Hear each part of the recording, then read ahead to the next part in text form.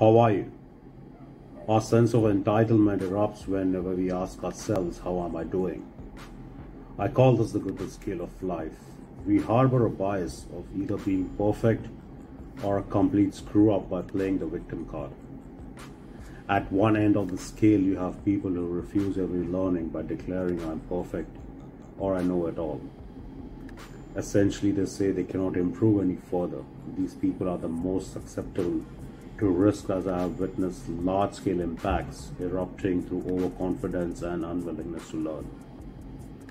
On the other extreme, you will find those who would blame every possible event, person or object for their ill fate, sobbing within that the worst always happens to me.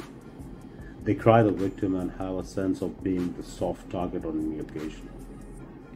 But you can permanently alter and overcome the bias by having a disposition of learning and constantly improving if you think you always know it all. Navigating a topic deeply will instill a sense of how little we know.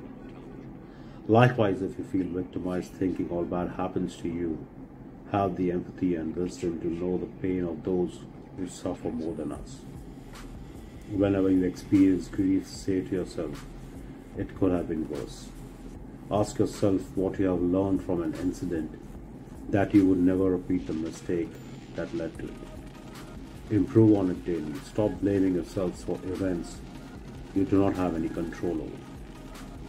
Your pledge to improve daily will shift your mindset from being overconfident or a victim to a viable symmetry. The goodness scale should be your compass to navigate life.